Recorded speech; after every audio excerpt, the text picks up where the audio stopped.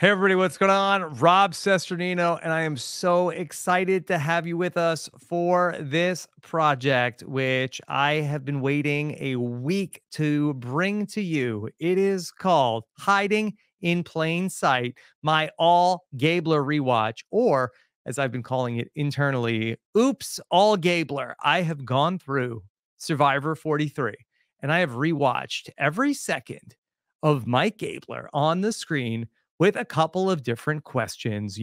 Gabler's win in Survivor 43 had so many different reactions from Survivor fans. There was shock, anger, bewilderment. Is the Survivor editing broken? How did this happen? I don't understand. Was Cassidy robbed? Was Owen robbed?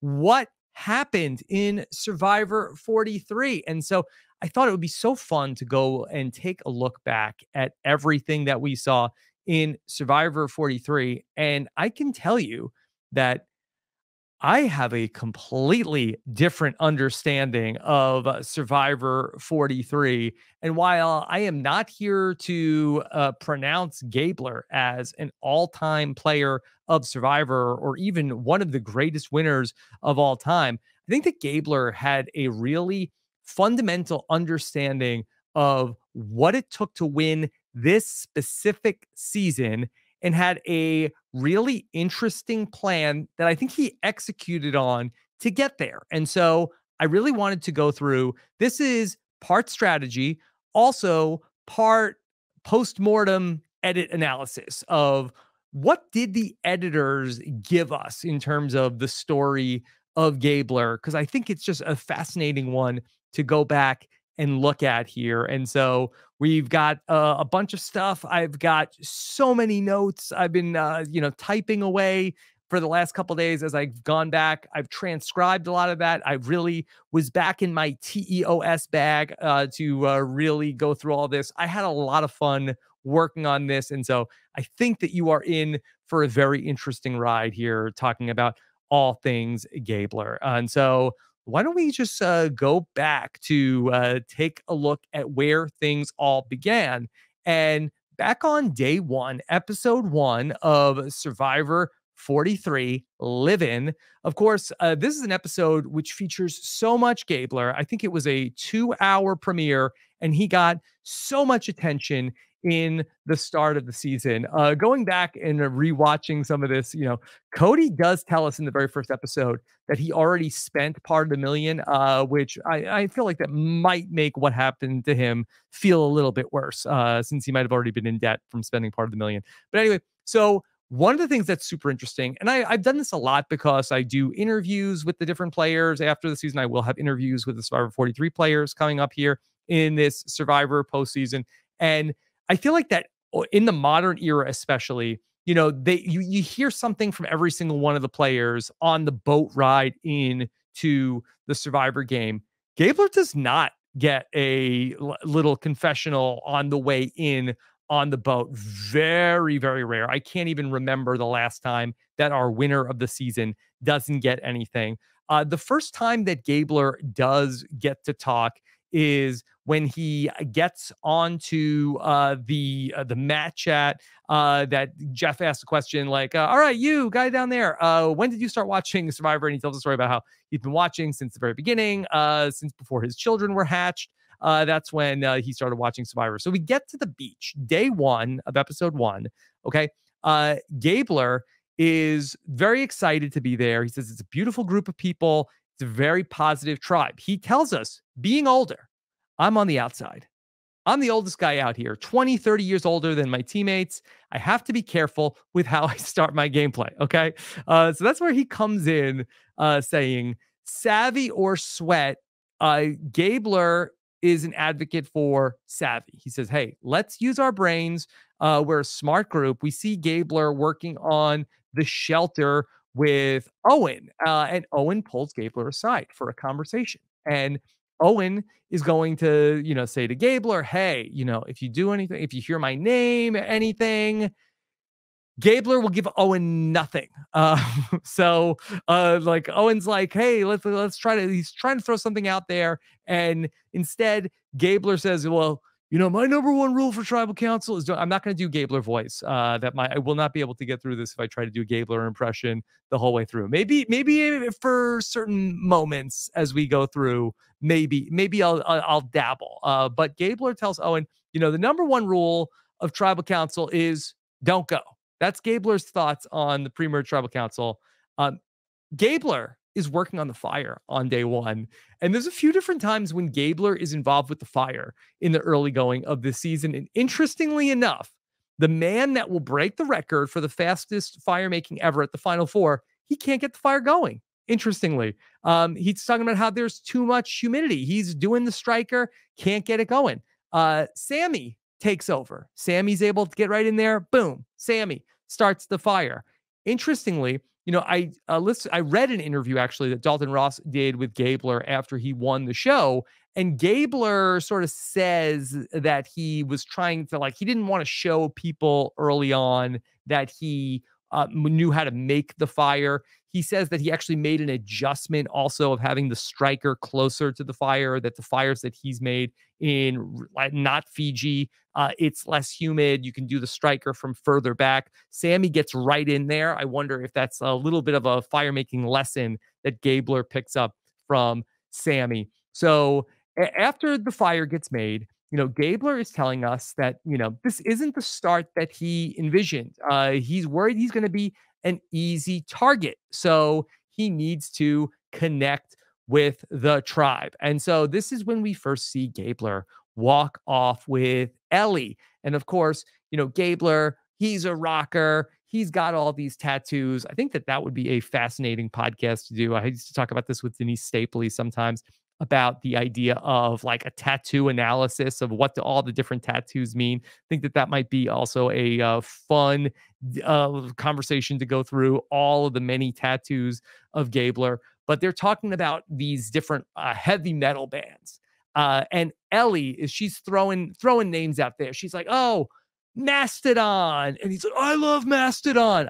Personally, I thought he was a Twitter guy, but no, Mastodon loves Mastodon. And so that they're talking with Ellie. And so it's so interesting with Ellie. With Owen, he's like, hey, my rule is don't go to tribal council. He says to Ellie, if I hear your name, I'll let you know. That was exactly what Owen asked him. He said, no, I will die. My rules don't go to tribal council. To Ellie, he said he gives her exactly what Owen was asking for. Just very funny. Ellie says, I'm not ruling out working with Gabler. She likes Gabler. Okay. She's going to live by Gabler. She's going to die by Gabler in this game. All right. Day 2. Shipwheel Island. Okay, we get the opportunity. The boat comes. All right, we need to pick somebody to go to Shipwheel Island. The way that this gets selected is Ellie is administering 43rd finger is it. Everybody's one finger, two finger. I always feel like it's kind of fugazi when people end up doing that. My question, if I had one question to ask Ellie, it would be, did you rig it to get Gabler to go to Shipwheel Island? Ellie, I think, had so many interesting strategic ideas in this game. Or was it just the luck of the draw that Gabler gets selected to go to Shipwheel Island? He goes out there. He meets Dwight and Carla out there. They have to make a group decision, take the time to get to know each other. They're going to do risk or no risk. Carla, she's going to play this very tight. She doesn't want to risk her vote. Gabler says he's thinking pretty big. And he tells us in confessional, he's trying to signal that he wants to risk it to get everybody to back off. They play their risk or no risk card. Gabler and Dwight are the only people to risk. And Dwight's like, okay, how should we pick this? Gabler says, I'm going to stick my hand in first. Okay. I think he said age before beauty. And so he sticks his hand in, really the opposite, the inverse of what Tyson selects when he gets the chance to pick rocks on Survivor. And so Gabler takes the thing first. They all leave. And so that Gabler says to everybody, hey, see you at the merge. And Carla's like, well, good luck to you two. One of you just lost your vote and the other one's a big target. Yeah, right. I'll see you at the merge. Ironically, all three of them will end up at the merge. Gabler tells us about going to Shipwheel Island and taking the risk. He says he's 51. There's only been one winner over 50. And he knows that he has to take risks in this game. So Gabler comes back, brings the whole Baka tribe in. Hey, Baka, get in here. I got to tell you what's going on. And he says he had the chance. He has the thing. He's going to go open it. Okay, let's roll. All right. And so that he ends up doing, he gets it. He does like a Gabler howl, like whoo, whoo, like it's like looking like a wolf thing. More on that later. He has the thing. All right. So now everybody knows Gabler has the immunity idol. He reads it to himself. This will keep you safe the next two tribal councils. Gabler tells us in confessional, most people think you get the idol, you bury it, you hide it, you lie about it. As you probably can figure out by now, I go to the beat of my own drum. By letting them see the idol, it builds goodwill and trust. Trust is the name of the game out here. So interesting that Gabler is onto this here in episode number 1. Trust is going to be such a big part of the Survivor 43 journey of these players. We're going to talk a lot about the social contract that was happening in the season 43 tribal councils. It comes up a lot. Gabler is not the person who makes up this rule, but it happens to be the characteristic that a lot of the players, a lot of the power players, and a lot of the jurors are going to value more than almost any other trait, the ability of how trustworthy were you? And it's something that Gabler does especially well in this game, is that he always comes across as very trustworthy to most of the players, most of the time.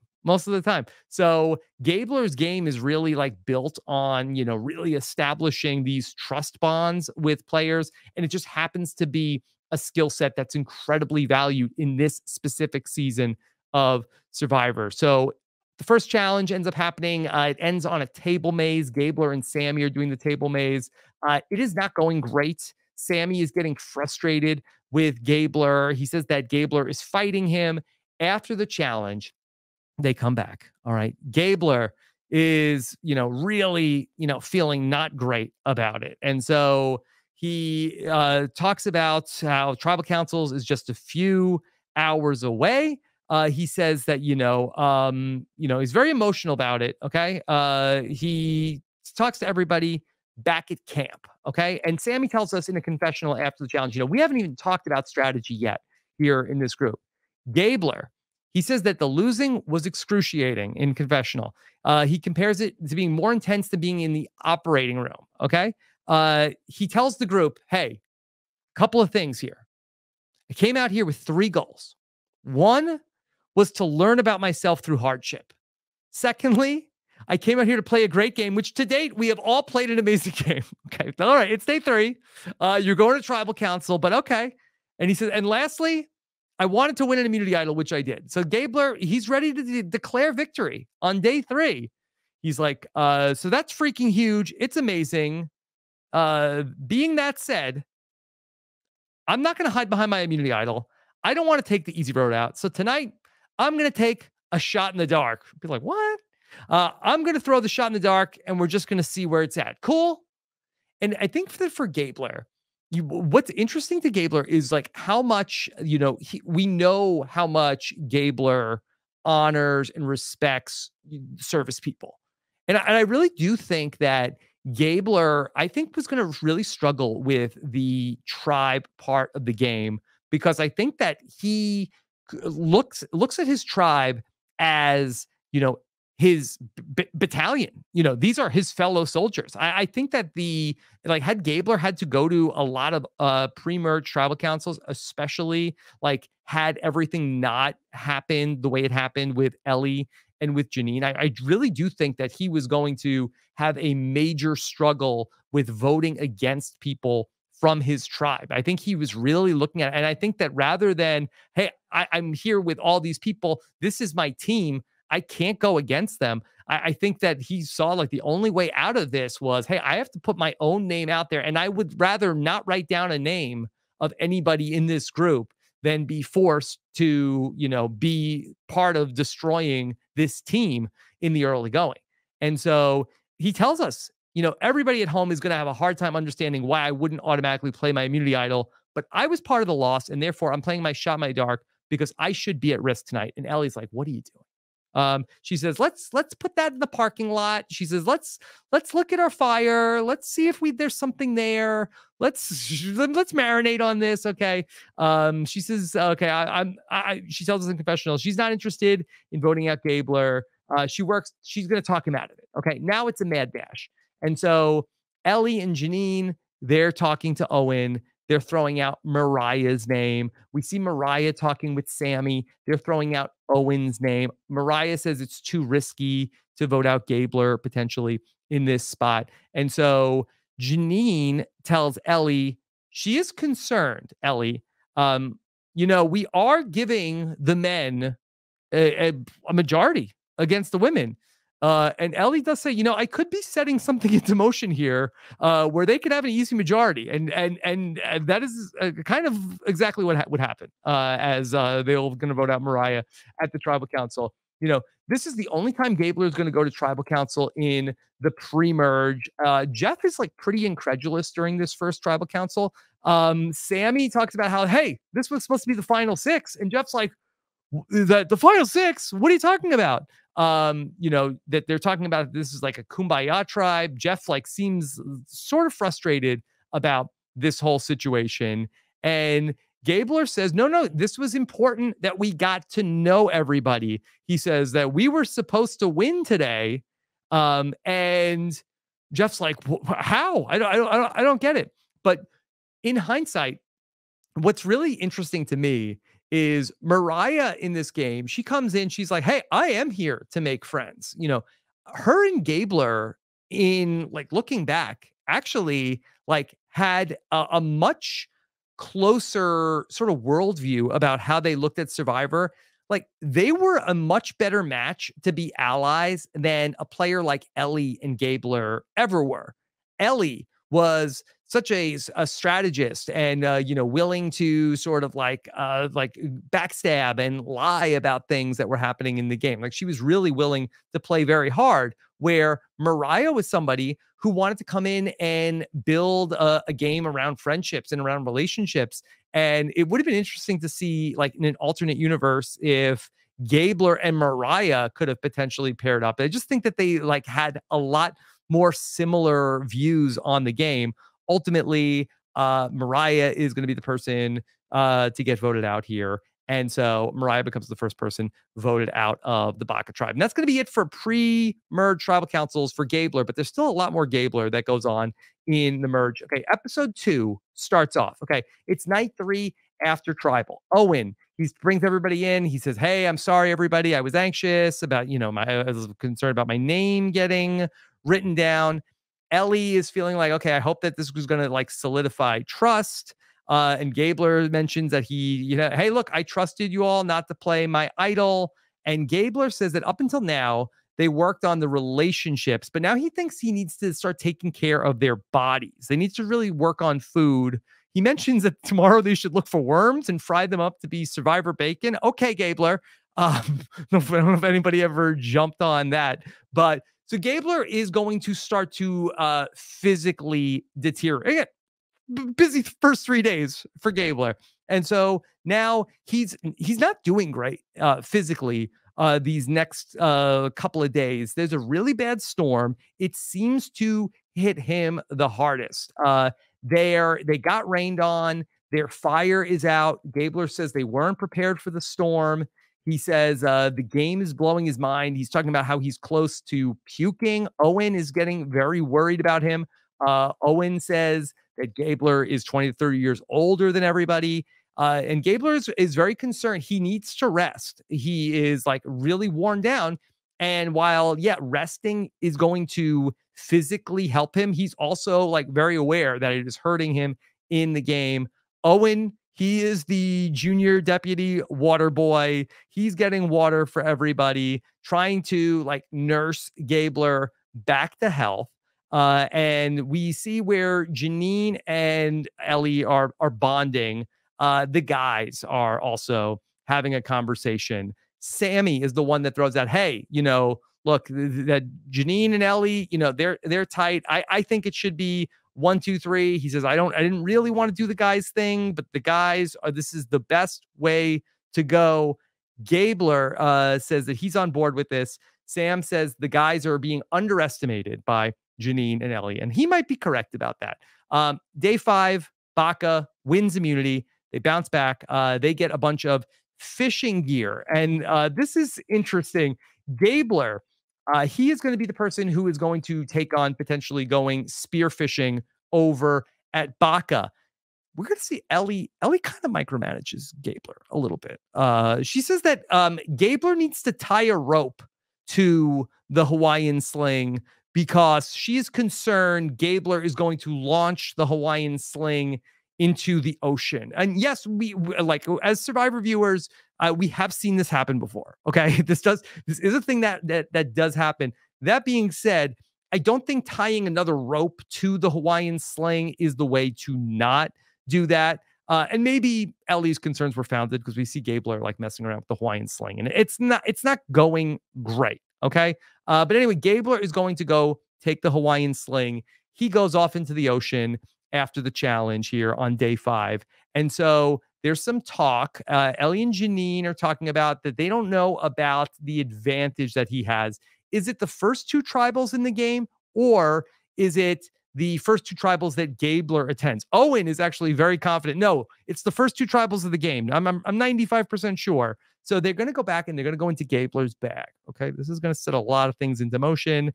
Gabler actually comes back to the camp that Janine is able to, before Gabler sees, read that it is Gabler's first 2 tribal councils, not the first 2 tribal councils of the game. Ellie says this is her worst fear. We have to figure out a way that to get around this because Gabler's idol works. We can't just vote out Gabler the next time we go to a tribal council. All right. The 3rd episode, episode 3, it's day 6.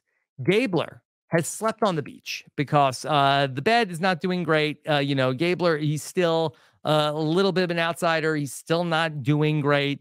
That they're concerned. Owen calls him unhinged because he's not eating and drinking. Ellie says that they're babying him. Okay, Gabler says he needs to go into full-on hibernation mode. That's bad. I think that's on the, is that hibernation mode? That's like one step down, I think, from goblin mode.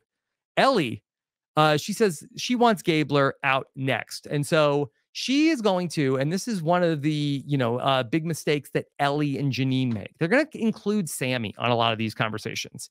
And Sammy is telling them, boy, I really hate that Gabler's idol still works. It's unclear. We don't really get a confessional if this is actually how Sammy feels or if he's just trying to milk Ellie and Janine for some information. And they're talking about like, well, maybe we can just ask Gabler if he thinks that it's actually still valid or not. And so they're talking a little bit about who should be the person to ask Gabler this question about, hey, how do you feel now that your idol is not working? And so Janine says Ellie should be the one to do this. Sammy's like, oh, really? You think that Ellie is closer to Gabler than I am? Okay. Sammy, this really pisses off Sammy because he doesn't like being underestimated. Both Gabler and Sammy really don't like it. And Gabler and Sammy are such an interesting duo in this season. And we'll talk about this more in the post-merge, that Gabler and Sammy are really polar opposites of each other, even though that they are allies and they get along great, but they're really like kind of opposites. We have that in Sammy, the youngest player in the game, and Gabler, the oldest player in the game. But the one thing that they both share is that they both really get very insulted about being underestimated. And so that Sammy ends up sitting down with Gabler. And so that Sammy's asking, hey, can you use your idol still? And Gabler says, yeah, of course I can. Like Gabler doesn't know the rules of his own idol. And so Sammy basically spills the beans. Hey, they looked in your bag. Gabler is pissed.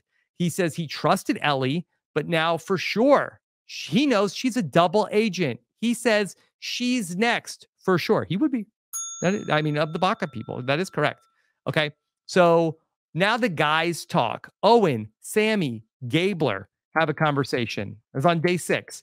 And so Gabler knows about that they went through the bag, and Owen is surprised. And Owen, he's kind of like playing in the middle here. He's in these conversations with the guys, but he also was there with the women when they were talking about the plan to go into Gabler's bag.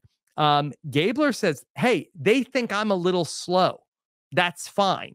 He says in confessional, "The fact that they're underestimating me is great. I mean, I work in an operating room and I do super specialized transcatheter valve surgery. So I I may not be a genius, but I'm not a dummy either.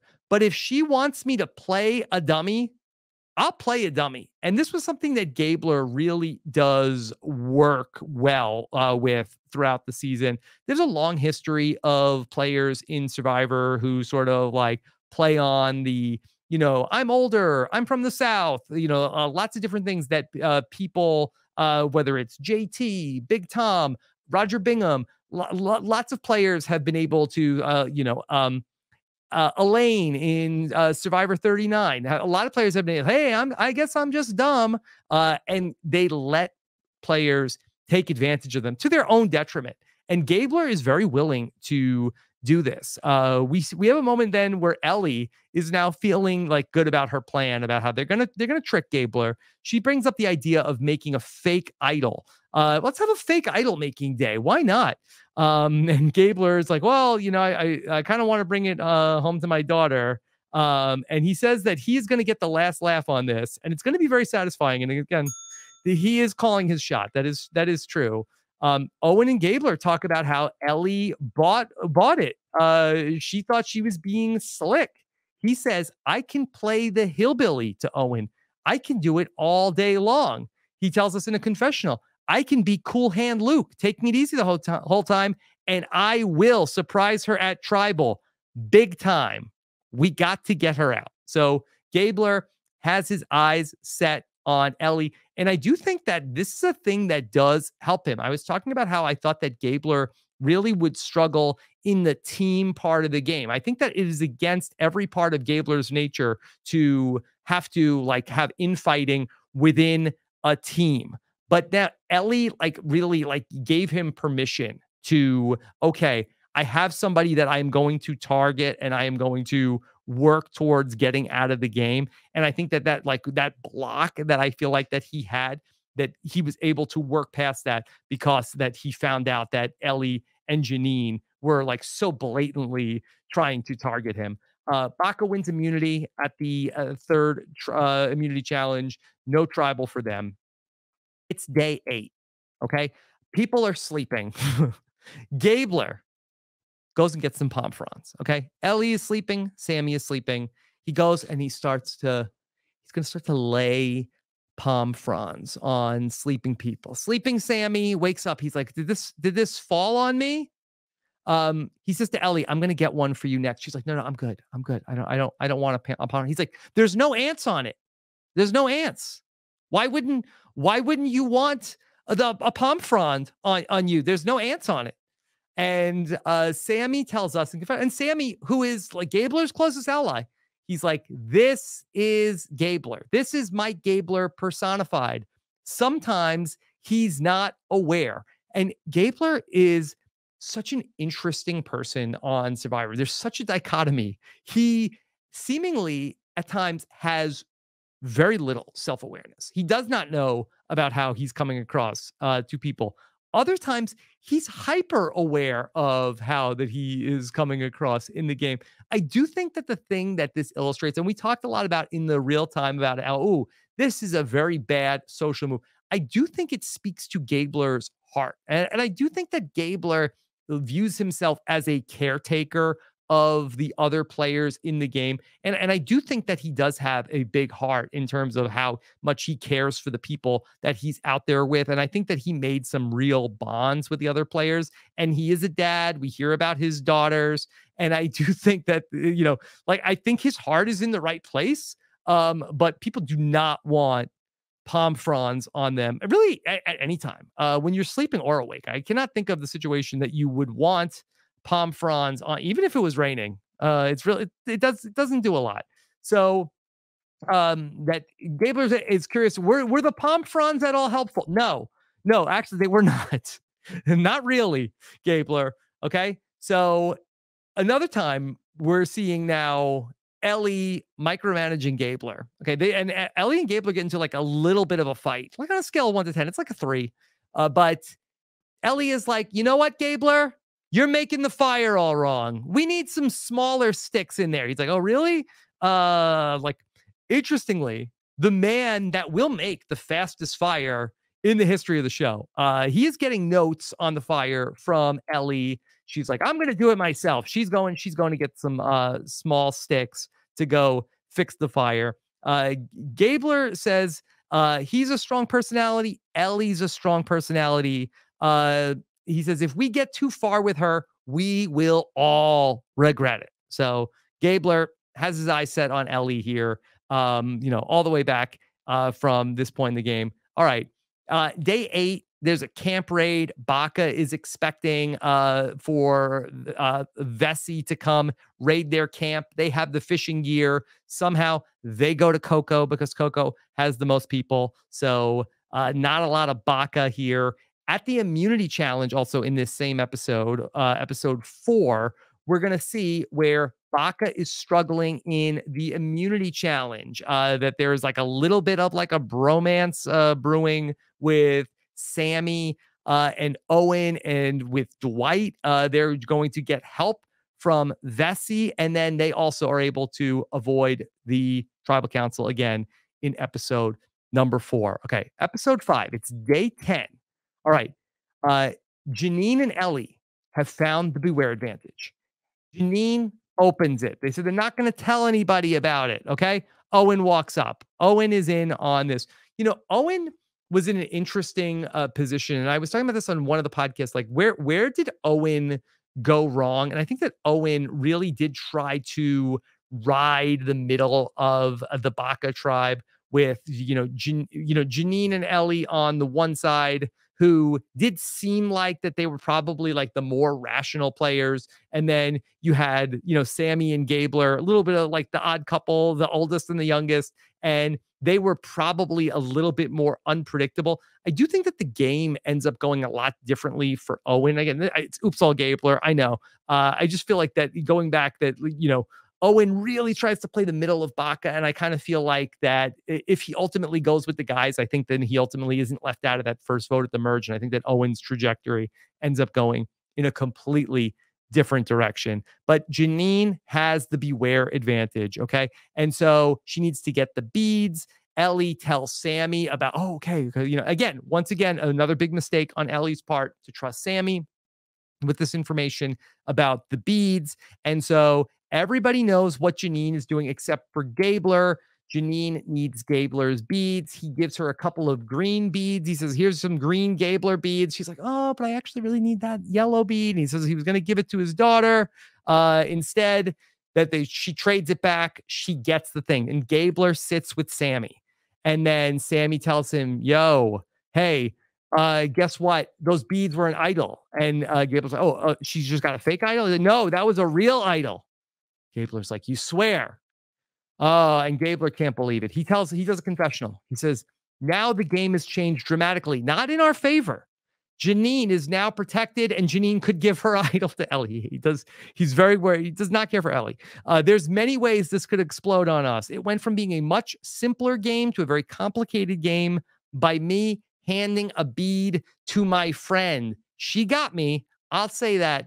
She got me. And again, for Gabler, I feel like that when you take advantage of his friendship, I do feel like that it is a real insult to him. Like he doesn't take that lightly. That he really, I think, puts honor above many other things in the game, more so than most Survivor players. And so to get kind of betrayed by Janine in a way that was kind of outside the game of like, hey, can I have a thing to, think of you outside the game? Like, I think he thought they were having a real human moment. And then to find out that actually, no, she was playing you again. Gabler's had it with these two.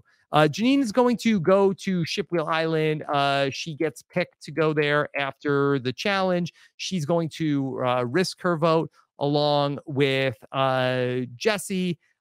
along with Jane. Along with Geo. I'm sorry, who gets the knowledge is power. Ultimately, Geo is gonna get voted out of the game. Janine comes back. She says she can't cast a vote. Okay, let's go to episode 6 for what's going on here at Baca. It's day 12. Okay, it's Mergatory.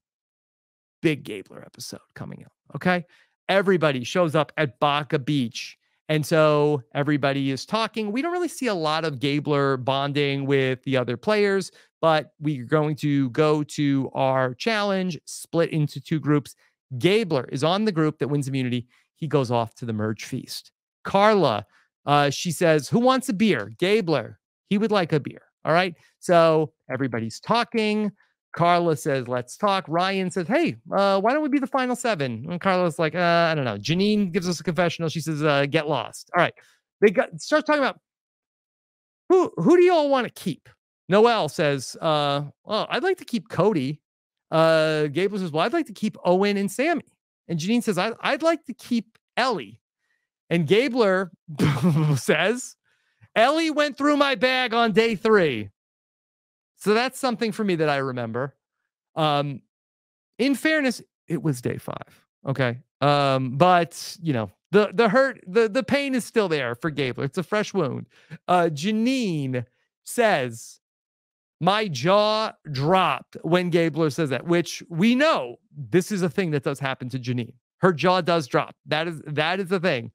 Gabler does a confessional. He says, everybody was fractured. They need something to go for. And by throwing out Ellie's name, I was trying to throw out Ellie's name. He goes on, the trust has been broken with me and Ellie since day 3. It was really day 5. So right now, I'm targeting enemies that I know are plotting against me. And if I can do that with people, then we build a little bit more trust together. Because if we're going to vote Ellie out today, it's today. I want to look like I'm decisive and trustworthy. I think it's really important for me to not just talk the talk, but walk the walk. And I'm walking that walk tonight. And I do think that this was such an important part of why Gabler was successful in the game. When Gabler told you he was going to do something, he was going to do it.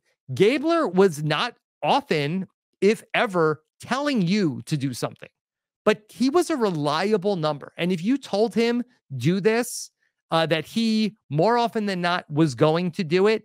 And if he was not going to do it, it usually meant that you were the person who was going home. So he knew when to cut bait on people. So he was that person who did what he said he was going to do and did not come across as ever being schemy. The one vote that he controlled, it was not schemy.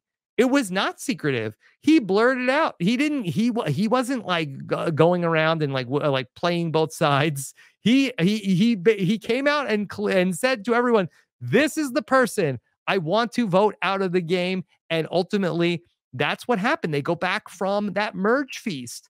And Dwight tells Ellie about what Gabler said. Again, Dwight's been working very hard at getting the Baca and Vessi thing going on. There's a great back and forth between Ellie and Gabler. Ellie says that, hey, why are you telling people I went through your bag? And Gabler says that Owen and Sammy said that they saw you looking through my bag with Janine. She's like, well, it's not true. Why would you throw me under the bus? He says, well, you've been throwing me under the bus too. She said, I have not. That's the thing, Gabler.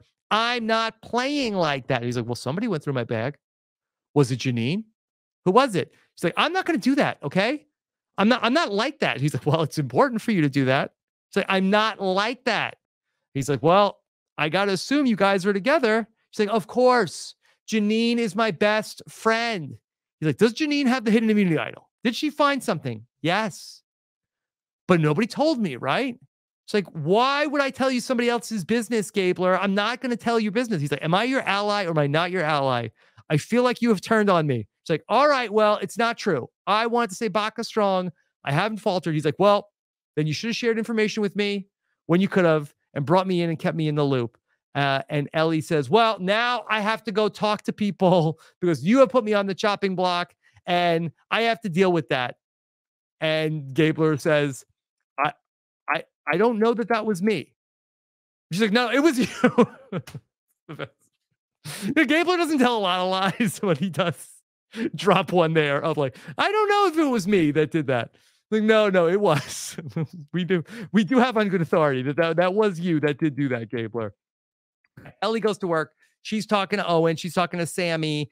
They want to vote for James. And Sammy is annoyed. Again, I don't think that Sammy is annoyed about getting Gabler out of the game, but this is not how Sammy wants to operate. Gabler is like much more out in the open about this. This is not how Sammy necessarily wants to do things. A couple times he says that, this is like, what is Gabler doing? Gabler, he confronts Janine in front of Ryan. He's like, I know you and Ellie are sisters. And he starts talking about the idol. And Janine's like, can we do this in private? And so Gabler is not helping out Janine or Ellie in any way. There's a Baca meeting. Owen's trying to get everybody back on the same page. Gabler still, I don't know if I could trust Ellie. Sammy's like, Gabler, calm down. Janine is telling Gabler, we are going to vote for James. Vote for James tonight. Gabler has a confessional. He says, Janine is really scrambling to try and get me on board, but it's too little too late. We're still not Baca strong. We're Baca S-word show. These people think that they've got me fooled, but I know what's going on here. I'm being played. So I'm going to vote Ellie tonight, and that's it. Okay? So Gabler has his mind made up. It's kind of a foregone conclusion that Ellie is going to be the person voted out at the tribal council. There was some, I guess in the edit, some question of whether or not will Janine play her idol. We see a scene with Janine and Ellie talking right before tribal council. At tribal council, Gabler says everything has exploded. He's not stopped talking all day. Ellie talks about how her name has bubbled to the surface. Owen is the person that first mentions at one of these tribal councils. He says, trust is the only currency out here. Trust is such a big part of Survivor 43, more so than any other season I can remember. Like, there's just so much talk about, who we can count on, who we can trust. Jeff says, brings up advantages. And there's some talk about, Gabler mentions, if you play your idols wrong, you have wonderful jewelry to go home with. Sammy is also like trying to talk Janine out of playing the idol. He says, like, if you play your idol the wrong way, it proves that you don't trust people. It's time to vote. Ellie watches, and she's the person that gets voted out. And then Ellie is, once she learns that she is the person voted out, she leaves us with some parting words. She ends up saying, see what trusting Gabler will get you. Ooh. Right back at you. So great in hindsight. Y'all see what trusting Gabler will get you? And, that she should have listened to Ellie. Is ironically, trusting Gabler actually was a good thing for most of them. But, in hindsight, he is going to be the person who wins the game. So, it's not like Ellie didn't try to warn them. Okay. But for us, in the real world, okay, we are seeing everything that happened. All right. At this point, I think we all felt like, all right, Gabler, no chance to win the game, maybe 0 vote finalist at best. This is not our winner of the season. And there's been a lot here. I believe that Gabler has one of the best halftime adjustments in the history of Survivor. And we are literally at halftime. That's one of the good things about the 26-day game. You do have a clear first half and second half, unlike the middle of the 17th and a half day at noon of the, my math is wrong, 18 and a half day on Survivor. Is that still right? 19th and a half day. If we're going to, like we're loosey-goosey here. We're not, nobody said we were going to do math. So this episode number 7 is called Bull in a China Shop. Okay. And again, that bull in the China shop that the episode is named after is Owen, referring to Gabler from Owen's perspective. He was talking to Dwight. They were trying to keep the 5 alive. And of course, he says, but frickin' Gabler, he's like a bull in a china shop. We see Gabler talking with Cody. Gabler and Cody, it is not like expressly in the show, but in sort of like the little bit that we see in the exit interviews, I think that Gabler and Cody really had a bond. Gabler talks to Cody, talking about Ellie. He says that she was a dangerous player, and Cody's like, yeah, you got to do it, and Gabler says that in the confessional, he says, last night, I didn't play my idol. I didn't have to. And now it's expired. On top of that, the plan I hatched that I wanted to have happen happened. Allie Gabler kind of came up to the surface, came over there. I didn't trust Ellie. We took her out. Now I plan to go underwater again and just chill. And then pop back up so I'm not perceived as a threat. But when the time is right, I'm ready to strike. And, for Gabler, like, did he dictate the season? No. Like, was this his blueprint of what he was not calling the shots in any way, shape, or form? But he does call his shot in terms of this is exactly what I am going to do. And he sticks to it. And the game comes to him in a way where it breaks in a way where he's able to really benefit from this. But he comes up with this idea of the Alec Gabler of exactly how to do this. And it is going to work out perfectly for him. And he is going for a guy who was sloppy, clumsy, undisciplined in the first half of the game. He really is going to be able to stick to this plan. He'll say later on in the season, I say we stick to the plan. And he is very much able to stick to this Alec Gabler mentality. All right. So we have the immunity challenge here. Everybody get into pairs, draw partners. All right.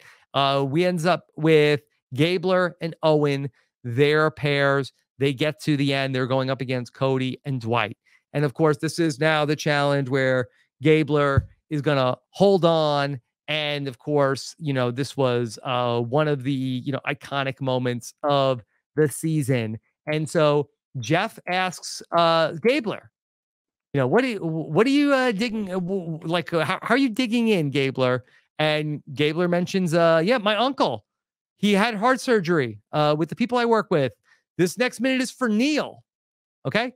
And then he mentioned, and everybody's like, Owen, what are you doing it for? What are you doing it for? And like, it was almost like a light bulb goes off. He's like, yeah. And you know what?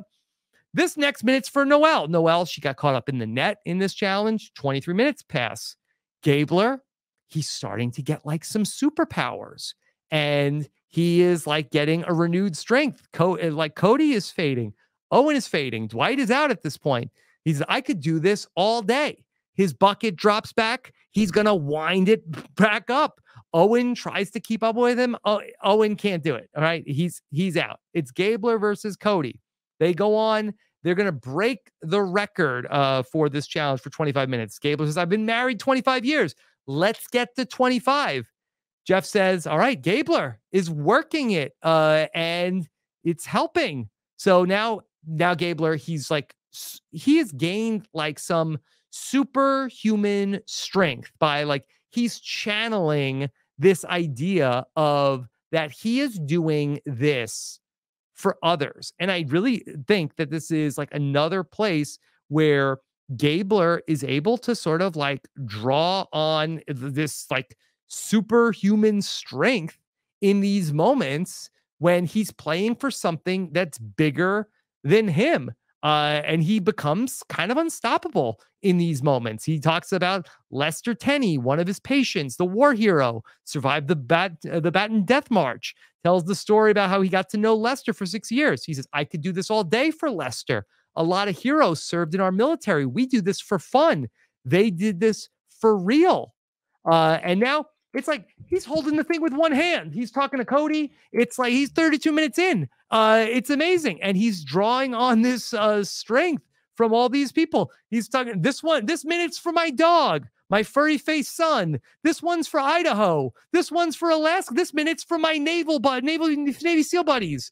I went to high school with them. This one's for my old roommate, Muzzy. And again, like his thing falls down. He's like, oh, let me wind it back up. Cody, he tries to just like Owen, and then his thing falls down. And Gabler, he's a guy where, I guess, I think he's somebody also where, he's just had the merge feast. Like he has like very like highs and lows in terms of like his energy levels in the game. This is a point where he had like very high energy, but he really is able to draw on the inspiration. Again, this becomes like even more meaningful when we know that he's actually playing the game for other people, where he is like going to donate the entire prize to veterans. A very selfless act. And I think that this was another area that Gabler was able to draw strength from of, hey, I'm doing this for a reason bigger than myself. And so Jeff is so impressed. He says, oh, what an effort. Gabler stands up. He's looking strong. Jeff puts the necklace on him. And so Gabler wins immunity. He tells us, I didn't know I can do that. All I can say is if you can think for a second you want to do this, do it. You'll find power in yourself. Do it. Survivor loves stuff like that. Okay. So Gabler now, he's immune from the vote. I do think like, as I was going back through this and thinking this through in the real time, it didn't really, have a light bulb go off for me. But I do wonder, going back to the Allie Gabler thing, Gabler is so visible at the Ellie vote that, he talks about, oh, my profile is so huge right now. I do think it was a big deal for him to win this immunity challenge where his name was not even allowed to come up as a suggestion for people. Because, we see it all the time in Survivor and especially in Big Brother, where he easily could have been the decoy vote at this vote. And this is going to be the tribal council where Dwight goes home. But it easily could have been a situation where, okay, for whoever is they're going for, they're saying, okay, we're voting for Gabler tonight. But because that he wins immunity at this tribal council, he's able to keep his name out of there from being, because then once it happens once, it's totally like an acceptable thing of, yeah, oh yeah, we're going for Romeo tonight. Romeo, like write down Romeo. That's the plan. And then like over and over and over again, that your name is the decoy thing. But he had the high profile, but then he wins the immunity. So there's 2 votes in a row now where you couldn't write Gabler's name down. And I think that was a really big thing for a person that comes into the merge at the bottom, for Gabler to be able to avoid getting caught up in that death spiral of being the decoy vote. All right. So back at camp, Gabler's hugging everybody. He tells Dwight that this was like therapy for him. And we get a little bit of Gabler's backstory, which I do think ends up being important based on what ultimately ends up happening with Gabler and what he wants to do with this, with his winnings. He says, in that challenge, I was so inspired by the people I was channeling, because I'm playing Survivor for veterans who are suffering from traumatic brain injuries, who are suffering from PTSD. We start to see flashbacks to the uniforms. Veteran community has been very special to me all my life. My dad served and my uncle, so I have a military background. And up until recently, PTSD was something that just came from the battlefield. But trauma is trauma. PTSD rings true with me because I work in the operating room. I've been in thousands of cases. However, sometimes things go wrong when there's a patient on the table, somebody's grandfather, somebody their son. So there are cases that were 17 years ago that I carry with me today. Veterans, they're 1% of our population that takes care of 99%. So if I can give 100% for them, then I'll be very proud and happy about that. I said this before with the Palm Frowns. Gabler is a caretaker, that he uses it to push him. And I think it is something that makes the people that are around him also have very warm feelings about him. I get to, like, I have in my notes about how Gabler won immunity, but I already talked about that. James, he's going to find the knowledge is power. Okay. Everybody's worried about that. Jesse and Cody, they're flipping to vote with Coco. Okay. Looks like that Owen and Dwight are putting together this Vessi and Baca alliance. Sammy somehow jumps on board with it's Coco, it's Jesse, it's Cody, and Sammy, that's the 7. Okay. The 7 is going to be very important. Gabler, he's left out of the 7. Okay. Sammy, his main buddy, his ally, doesn't even tell him how to vote.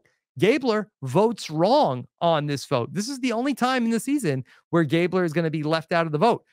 Gabler votes for Ryan at this tribal council. That Gabler is going to talk about in the next episode, but we don't see anything about Gabler voting the wrong way. Not sure if it's because his perspective doesn't matter, or this could be a winner edit situation where ultimately we don't have our winner, highlight them voting the wrong way. But ultimately, he votes for Ryan.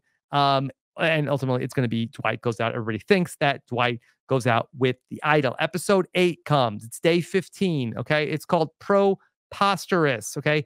Everybody is talking about Dwight getting voted out. Oh my God, Dwight got voted out. He had the idol for the knowledge is power. Everybody feels like the Baka idol is out of the game. We find out that Jesse has it. Okay. There's a lot of talk about food in this episode. We're going to have the rice negotiations. Okay. Carla, she's having dreams. Gabler says in confessional, I don't need to eat to win this game. I think that's a luxury, but the wolf pack is hungry. He references the wolf pack to describe the tribe. You hear a couple of times that people do like a howl. I watched Gabler's audition tape recently, and he does like the howl, like this kind of like wolf howl thing, like ow, like I can't do it. But then when Gabler won the immunity challenge, I noticed that people were doing it also. He refers to the tribe as the wolf pack. I do think that there were positive feelings towards Gabler that the show like didn't necessarily highlight, where he looks at the tribe as a wolf pack and they're reciprocating like the wolf howl back to Gabler. I think that's an interesting thing. It's not real. It's a little bit of like supposition on my part, but I feel like that the wolf pack was a little bit of a thing. We see Gabler, his pants are falling down. He says, I used to have a muffin top coming out here. Didn't need to know that. Gabler goes fishing with Ryan. He says, everybody is physically depleted. Last night's tribal, I was on the wrong side of the vote. So I'm going to try to spearfish, try to curry favor with everybody. But our biggest food provider, bar none, is Ryan.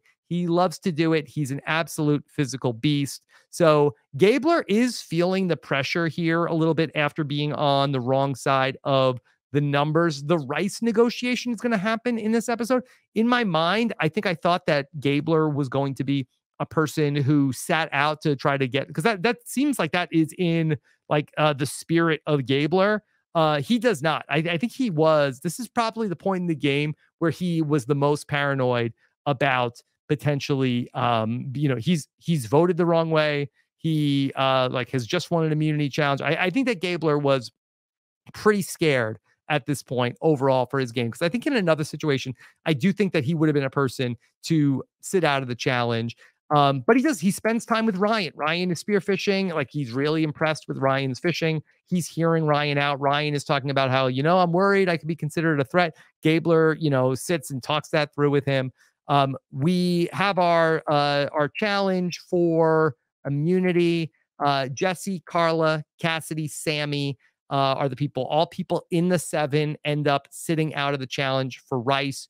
Owen, that even though James says, hey, you're good, Owen wins immunity. And now, again, this spells some more trouble for Gabler here in this round, where he's probably, I think, the most paranoid that he ends up being the whole game. He tells us in confessional, Owen won immunity, which puts me, Noelle, and Janine on the hot seat.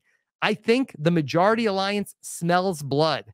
I'm trying to find safe harbor, because as long as my name doesn't hit parchment, I'm moving forward. In my exit interview with Gabler after he won the game, we were talking a little bit about his strategy in the game. He talked about how he had played a first half of the game that was kind of like a Rupert, and he was very much about like honor, loyalty, integrity, and it wasn't really working for him. He played a second half of the game, he said, like a Sandra, anybody but me. And he's referred to that as like any threat at any time. And he talks about this idea a lot at this point in the game. Safe harbor. He's not in the 7. He does a great job of making the 7 feel like, hey, I'm with you. Just give me a name. Just give me a name. I'm with you. You tell me what to do. Use me. I don't know how to vote. Just tell me how to vote so I can get through to the next round. He mentioned safe harbor a lot, and it's going to work. He is not in the 7, and he is going to ingratiate himself in to have like working relationships with a lot of the people who are in the 7. Ryan is going to talk to Gabler. Ryan is basically like, it should be Janine, open and shut case. Ryan, he goes out and he's spearfishing. Meanwhile, Sammy is trying to, do Sammy things. He is saying, hey, it should be Ryan. He's talking to Carla. There's some talk. Maybe does the 7 want to take a shot at Ryan? He's a free agent. He's working with everybody. Ryan's more of a physical threat. What do we need to vote out Janine for? This is when Sammy starts getting antsy in the game. And we're going to see this over the next couple of rounds. And it's so interesting to compare and contrast Sammy and Gabler because they're so opposites in terms of how they end up approaching the game. Gabler is a person does not get antsy. Gabler is like, tell me the name, I'll go there, I'll write it down. I am never trying to make my own agenda happen in the game. Sammy, he is constantly trying to make his own agenda happen. You give Sammy a name, is he going to write it down? Who knows?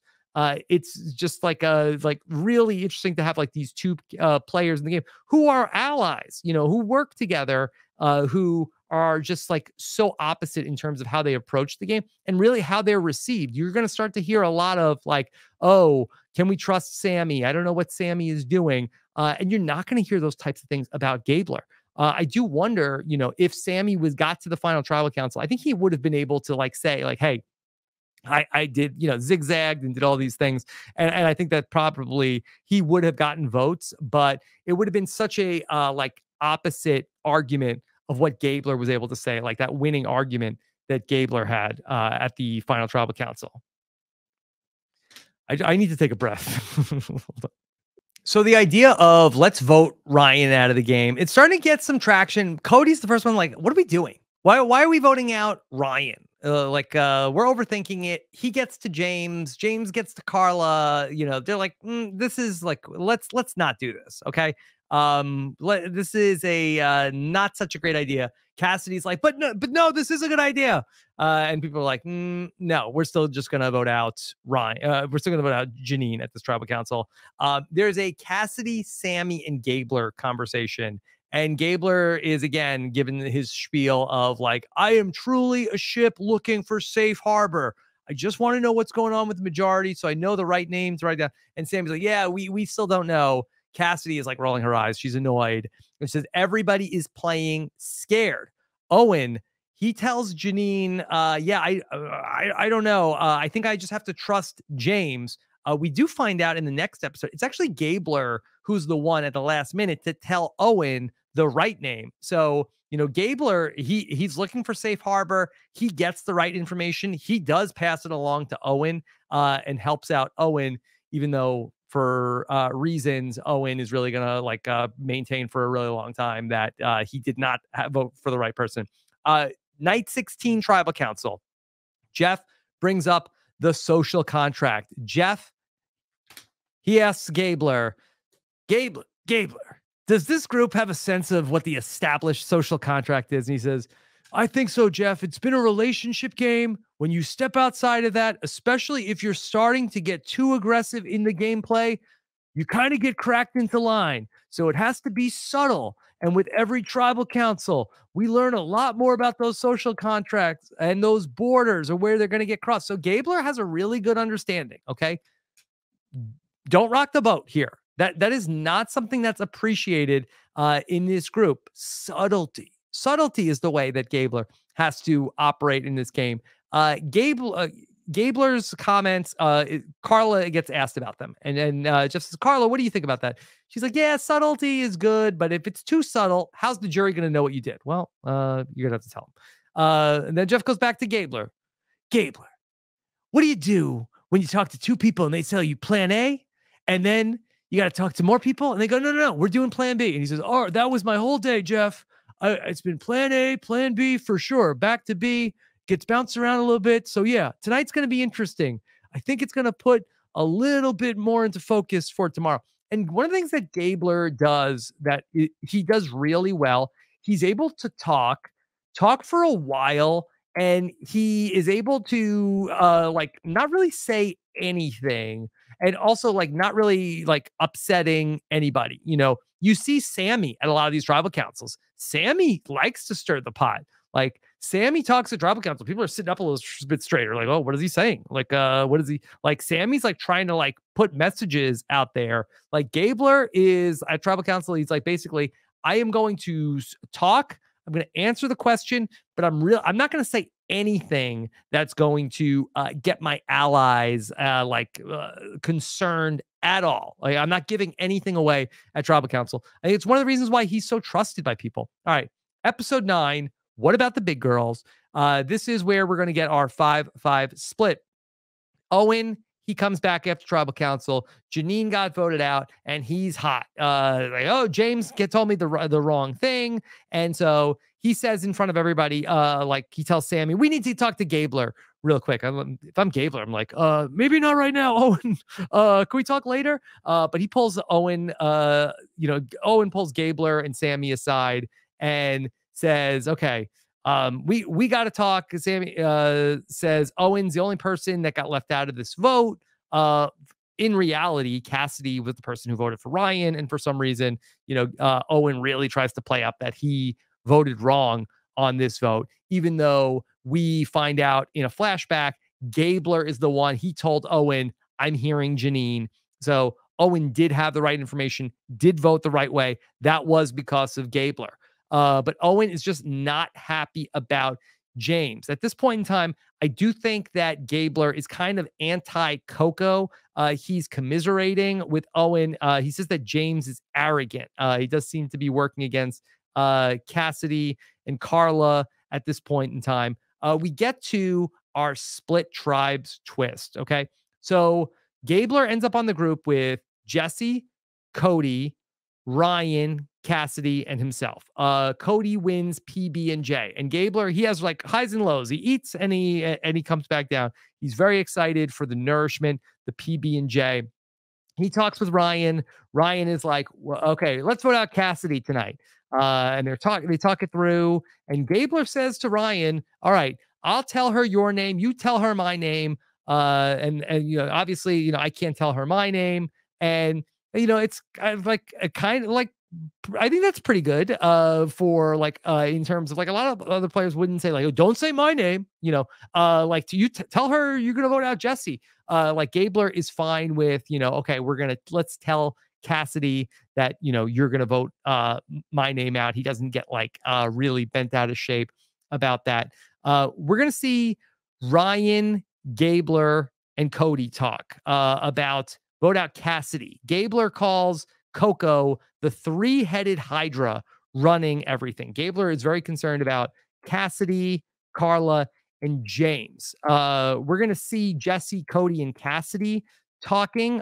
This is the vote that Cassidy at the final tribal council took a lot of credit for. Cody really is non-committal with talking with Cassidy. I feel like that Jesse was like a little bit more like being like a little bit more direct with Cassidy, where Cody's like, yeah, let's see how it goes.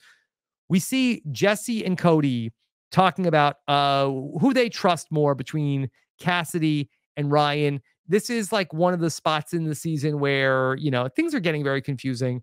They like the opposite thing happens of what they said they were going to do. They say that, Cassidy, we could get Cassidy out. Like if James stays, he'll be mad if we vote Cassidy out. So if James stays, we vote out Ryan.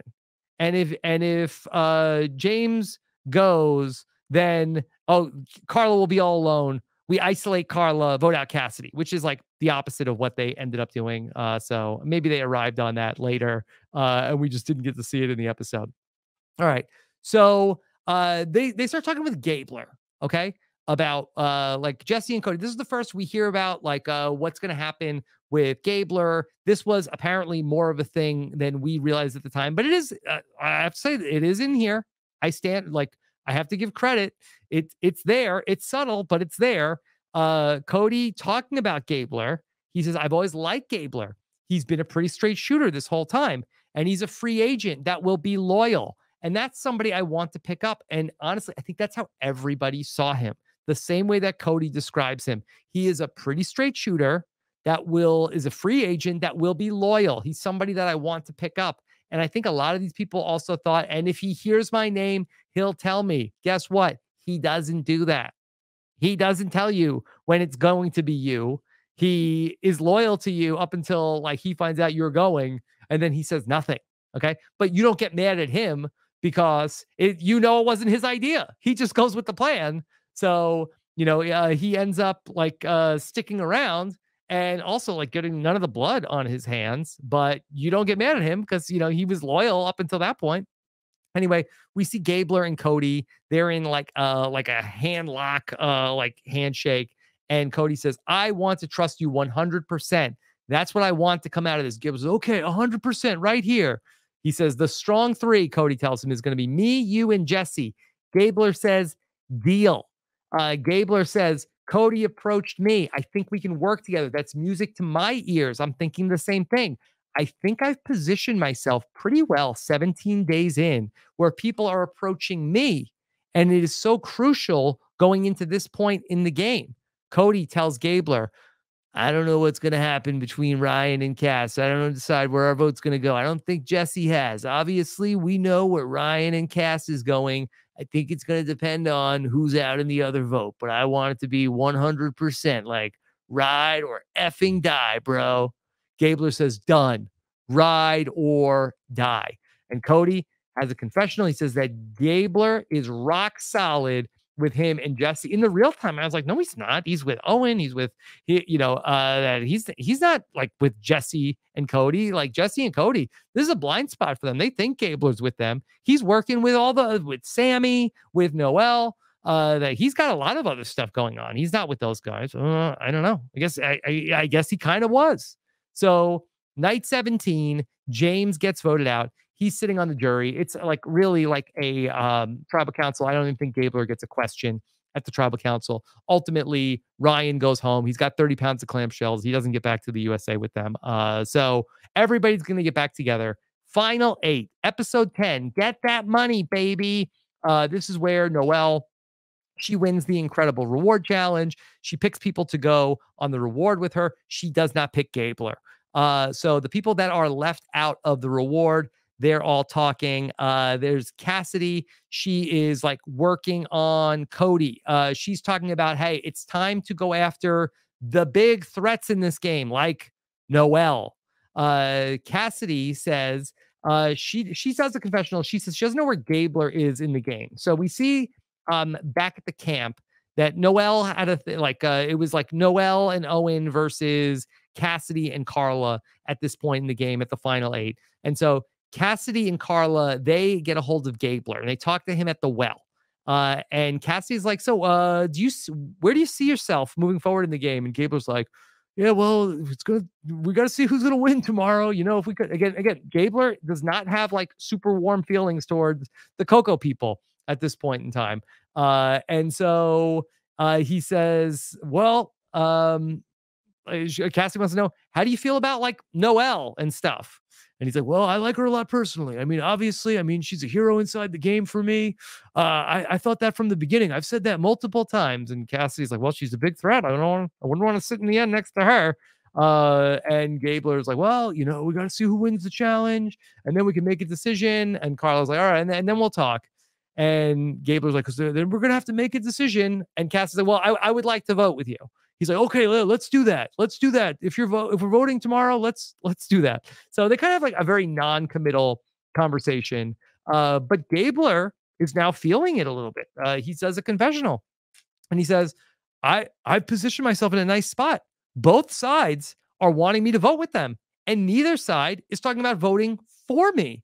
So I think that's a really good place to be. I've got options, and options are really big in this game. And if you take a look at like all of at the final 8, like all of the different pockets of power in the game, Jesse and Cody, they've got ride or die with Gabler. Now Cassidy and Carla are talking to him about, hey, Gabler, who are you voting for? Owen and Noel are counting on Gabler. Sammy feels like, so it really, Gabler does, he has alliances with everybody and nobody is writing his name down. He is like, he's right. He's in a very good spot. We go to commercial off of Gabler's confessional, which I think does give it like more significance in hindsight.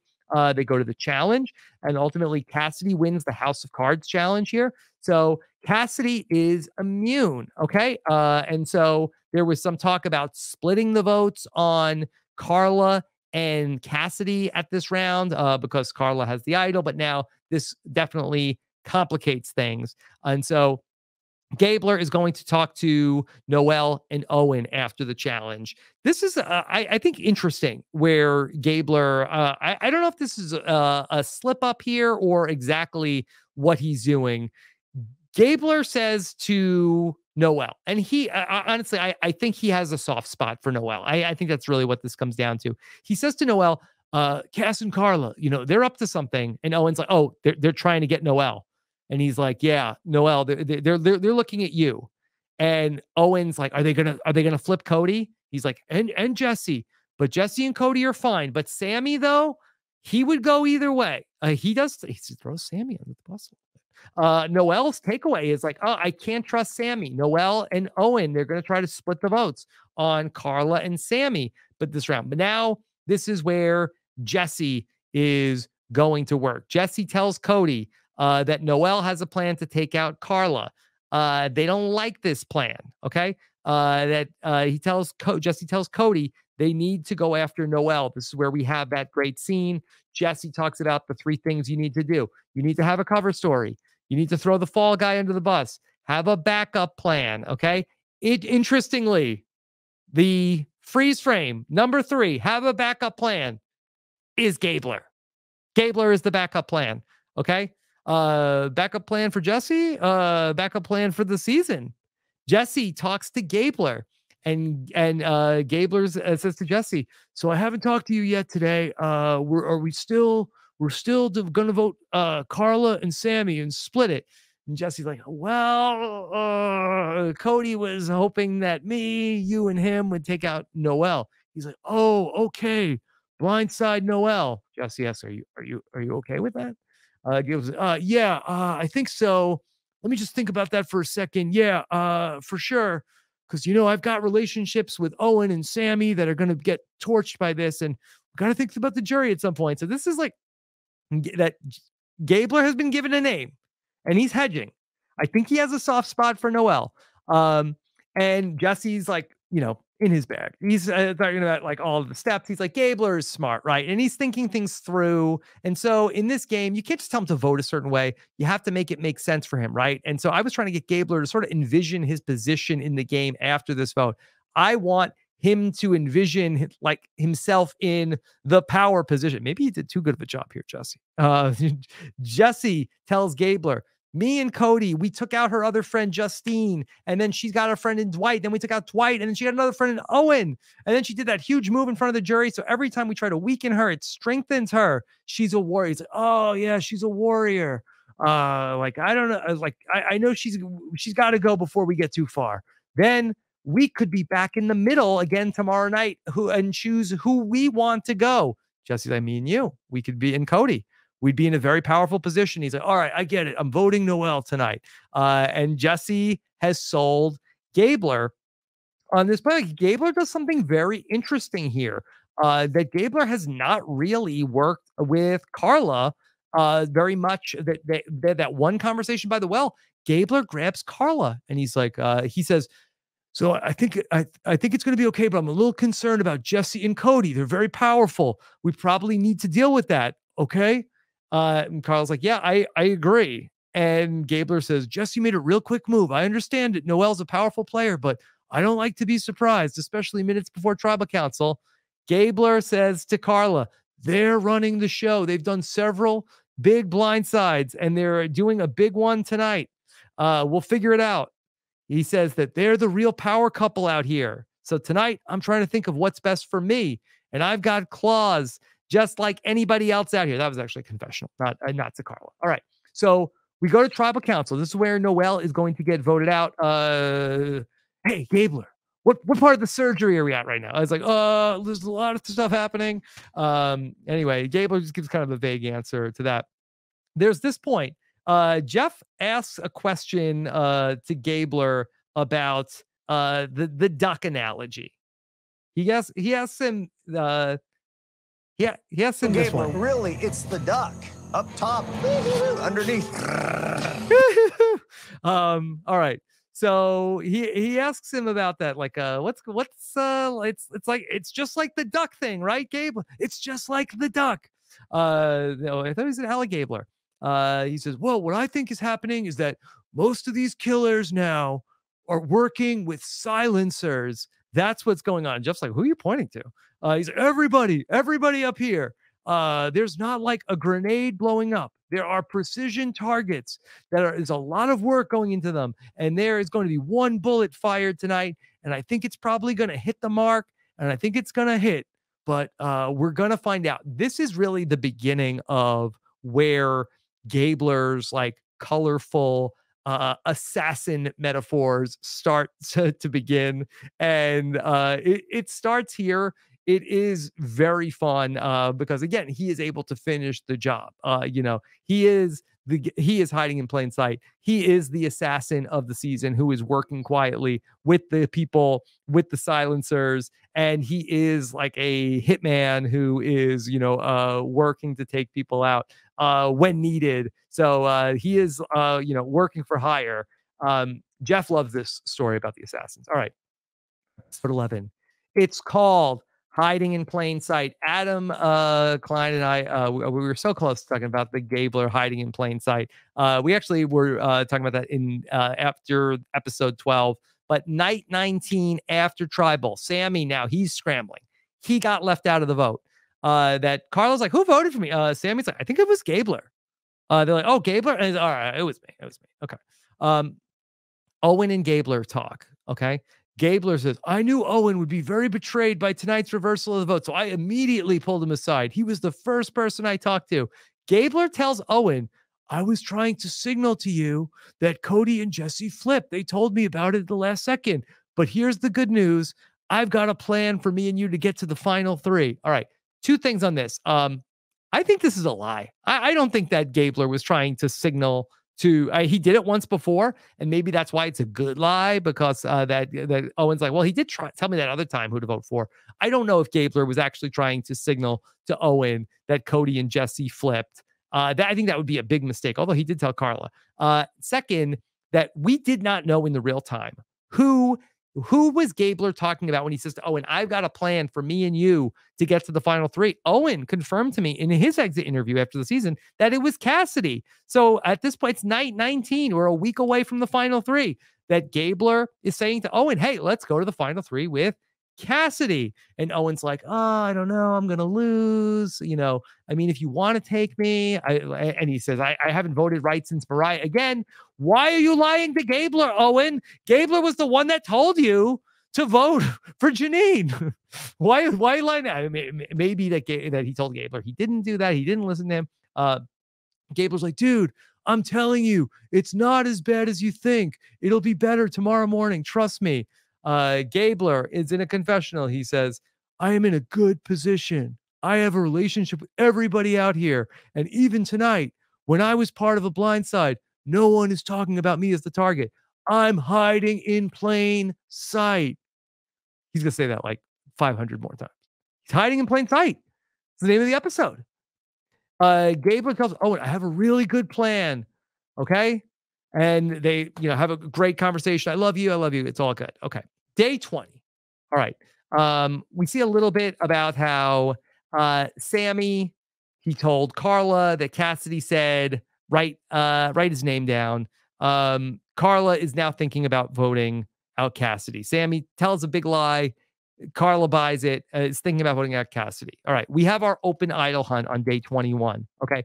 They wake up in the morning. There's an advantage hidden on the beach. I didn't realize this in the real time. I guess this must have been like, okay, they woke them up first thing in the morning, go look for the idol. And then after you go look for the idol, go to the immunity challenge. It seems like that there was nothing going on on day 20. I think day 21 might have been just like wake up first thing in the morning, choose your champion advantage, do last gasp, and then get the tribal council. It seems like that might have been a jam-packed day, day 21. So everybody goes out. They're looking for the advantage. Gabler says, we need to do a lerp walk, long range reconnaissance patrol.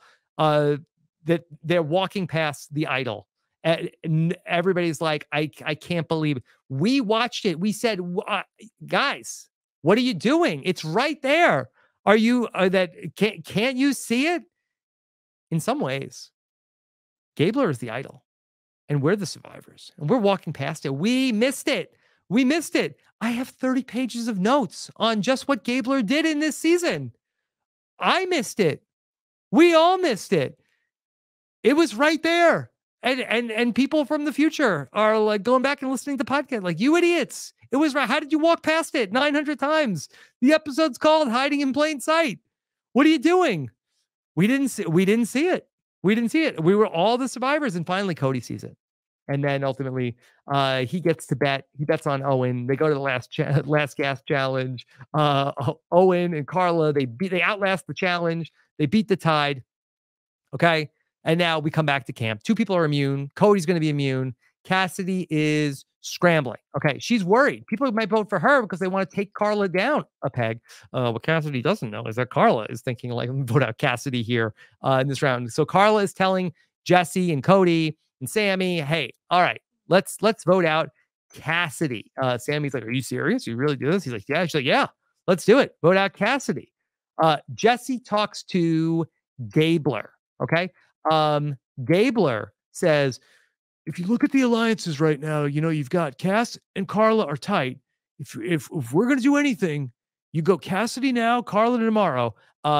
If Gabler is trying to go to the final 3 with Cassidy, not sure why he's throwing out her name here in this spot, but it also could be that there are not a lot. Look, it's the final.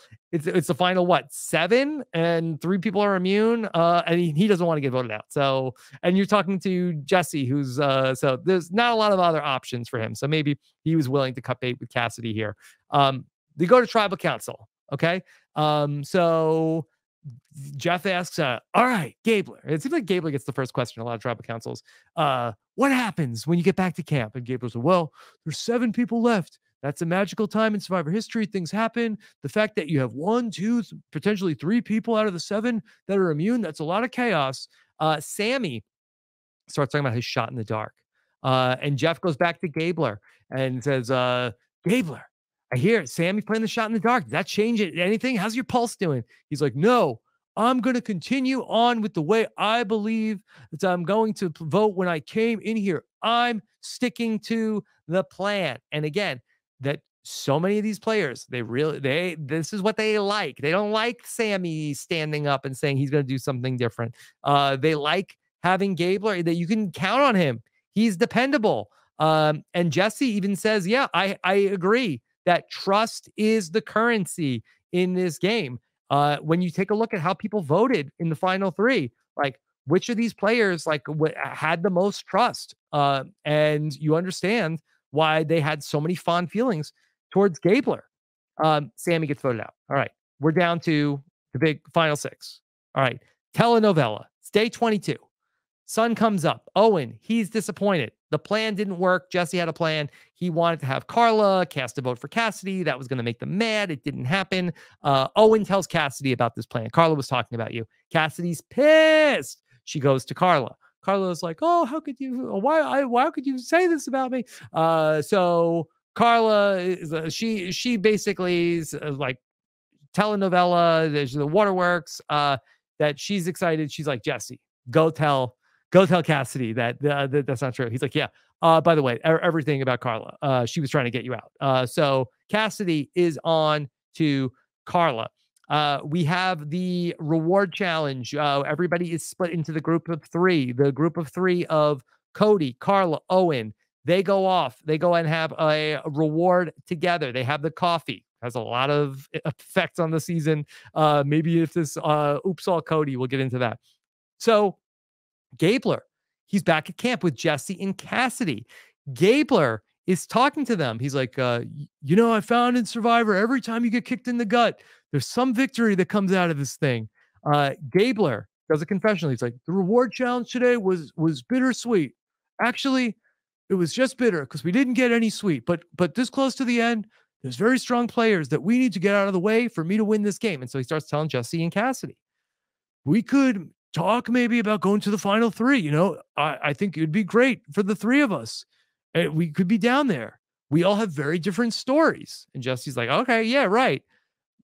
Gabler says, because, Cody made claim that his story is your story. You know what I mean? Like, I did that. Well, no, I did that. And Carla will claim that your story is her story. And so Gabler tells us in confessional, this is maybe his most important confessional of the season. I planted the seed to get rid of Cody and Carla. And you know what's awesome? I don't think people see the game I'm playing. The best assassin doesn't show up at the castle with an axe saying, I'm here to kill the king. He or she slips into the kitchen, puts a vial of poison in the king's bowl, and leaves. Nobody sees Gabler coming. He is the person hiding in plain sight. Who's the person that shows up at the castle with an axe? Maybe Owen, maybe Sammy. This group, they didn't like that, but Gabler, he weaves his way in. They never see it. They never suspect that this is the game that he is playing. And then ultimately, when he tells them that it was, they're sort of like, oh yeah, he kind of was doing that. And so this was, I think this is like, really cool that this stuff is in there. Cassidy's like, you're right. We need to get him or Carla on this next vote. Gabler's like, I think that's a great idea. Yeah, it was your idea. Gabler says, I'm hiding in plain sight. I'm wearing some pretty impressive camo. Maybe that's it, right? Look at me right now. I'm just like frozen in a tree. They just don't seem to see me, which is fine. He's a regular John Cena. Gabler says, it's no doubt Cody or Carla. So he's working it with these two. And Jesse's like, yeah, I'm a little worried about Carla having an idol. And Cassidy comes right out. She's like, yeah, oh no, Carla has an idol. And so Gabler pounces. He says, well, ideally we could flush an idol and we could eliminate one of those two big threats. And, I know some people are probably saying this like, yeah, duh. Like you need to get out these threats. But Jesse in his confessional says, Cass saying that Carla has an idol just sort of reaffirms that like Gabler is right. Cody and Carla are sort of threats because they have these idols. They have these guaranteed paths into the final five. And so is this a move that Gabler can take ownership of?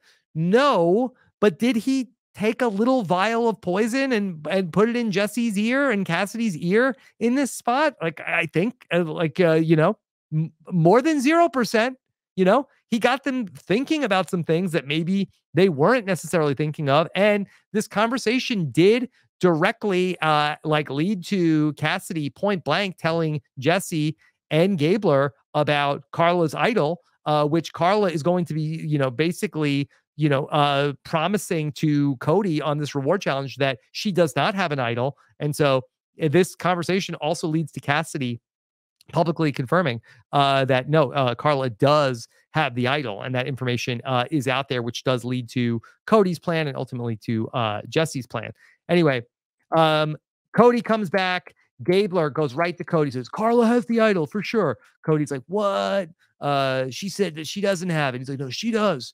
And so they're talking about if she plays her idol, Cody's going to play his idol. And then there's talking about, okay, well, what they'll have to do is split the votes, put, 2 on Cass, 2 on Carla, flush the idol or whatever, however they're going to do it. If they get 3 and they get Cass and Carla voting for each other, Gabler says they can flush her idol. And so they're going to go to the immunity challenge. All right, anybody but Carla can win immunity here. And this will be fine. Cody says they're going to knock out the women. They're going to go to the final 5 and final 4. Cassidy wins immunity. Okay. Gabler, he says, ay caramba. Talks to Owen. And they say, this is a very bad scenario for us. Yeah, it is, because now Cassidy is immune. Carla has an idol. And Cody has an idol. Also, Jesse has an idol. And so there is the advantage get-in scenario that they don't really know about. But basically, that one of their names definitely are going to be out there on the chopping block. This is, not a great spot for them, and they realize it. Gabler says this is going to be his biggest hurdle in the game here at the final six. So Cody and Carla, they both talk about this plan. They're like, hey, what if you played your idol? I played my, we'll tell them, but we actually won't do it. Carla's like, oh, this is great. This is great. We're going to intimidate them. We're going to say we're going to play our idols. We're not going to. Carla gets Owen to say he'd vote for Gabler. Carla gets Gabler to say that he would vote for Owen. Meanwhile, Cody's telling people that they're going to get out Carla. They've got this plan. She's not going to play her idol, and they're going to vote her out. He's lying to her. He doesn't feel bad about it. He's doing it. Okay. Jesse is like, I feel like this is getting to be a little bit of Cody's move. Everybody's loving Cody. Maybe thinking a little bit about what Gabler had been talking about. Jesse tells Owen, he's like, this is trust. Okay. I got to tell you this. Cody doesn't have his idol. We can vote for Cody. Now, in my exit interview with Jesse, he talked about how he had a separate conversation with Gabler. It was not in the episode. Gabler didn't know that Cody didn't have his idol. Jesse just said, hey, we're voting for Cody tonight. And he's like, okay, man, whatever you say, man. And he said, I came here to play hard. I came here to win. And he just said, hey, let's just do it. And I think that meant a lot to Jesse, that he was just basically like, hey, I'll follow you. And to go along with, what Gabler told me in the exit interview, any threat at any time, that's something that Gabler, stuck by in the game, feeling like, okay. And this was also like, he really wanted Carla or Cody to go out this round. And also Cody, I think, was feeling like, hey, if anything ever goes down, Gabler will tell me, he's a ride or die. He'll tell me about it. He doesn't.